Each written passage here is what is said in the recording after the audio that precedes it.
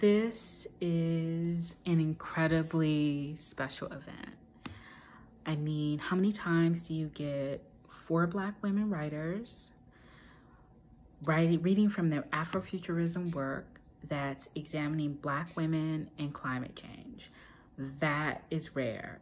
Then you have a powerhouse poet like Jordan Keith in conversation with environmental health scientist Dr. Jelks. Both of these people are Black women, talking about Black women and climate change. This event is going to be incredible. You get to show up, you get to learn, you get to experience, and you get to discuss. Don't miss out. Join us on June 10th.